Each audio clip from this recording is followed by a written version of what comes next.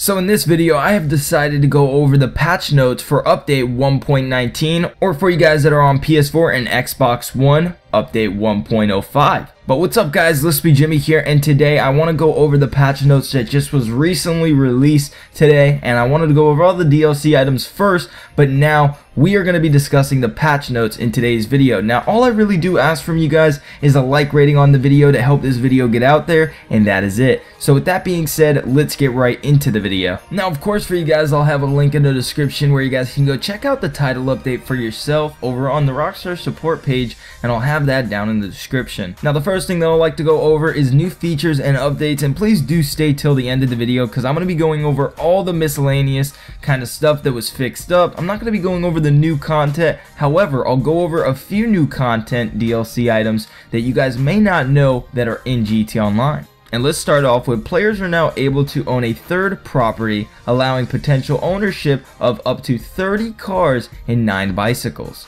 As well as dead zone and acceleration sliders have been added to control settings. Another thing that's really cool that was added is first person mode auto level camera is now on and off setting has been added to the settings. Now I am going to go over the new content that we just received within the update. I went over most of it in all my other videos, and I'll have those videos in the description as well if you guys missed out on anything earlier today. And I'm going to go over right now a few things that we didn't know. 30 new tattoos have been added to all tattoo parlors in GT Online. 5 new kit items have been added in GT Online. Black combat shoot bag, charcoal combat shoot bag, forest combat shoot bag, and also a gray and tan combat shoot bag. So what that is a parachute. So it states players who log in on either the 24th of December, the 31st of December, or the 1st of January will be gifted a firework launcher with 5 rounds. So make sure you guys are online at those times. Now the launcher will be permanently added to the player's inventory.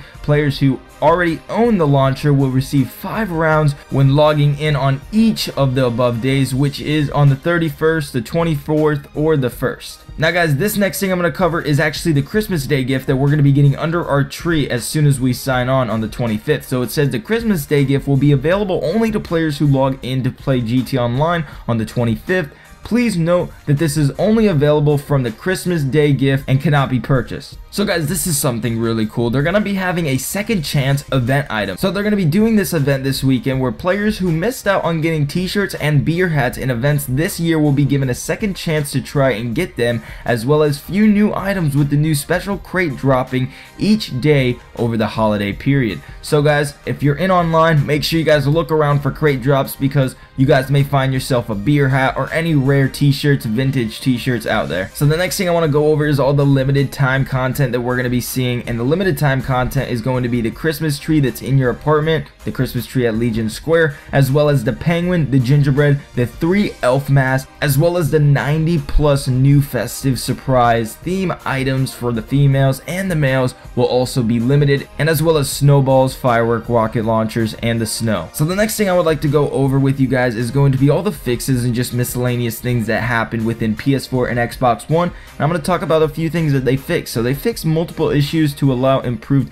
matchmaking and connectivity speed. They also fixed an issue where players who left their characters wearing masks when migrating were unable to remove them when attempting to update their character's features. Another thing they fixed that may upset a lot of you stunters, and they fixed an issue where BMX physics has changed and creating issues with races and stunting, meaning that when you guys are like riding on walls, you can't just ride on walls with bikes. It's not going to work like that anymore. This is the funny one, but they fixed an issue where player characters' faces could age rapidly after several hours of playing. And the last thing I want to cover is they fixed an issue where some hairstyles could be unavailable after transferring a character. So that was basically all the fixes, the features, the new stuff that was added to GT Online, and I just wanted to cover that with you. There's a bit more stuff if you want to go read it. I'll leave it down in the description below. But with that being said guys, I hope you did enjoy. Don't forget to leave a like as well. Make sure you guys click that subscribe button so you never miss another GTA video like this. But with that being said guys, this has been LispyJimmy. I'm out, and I'll catch you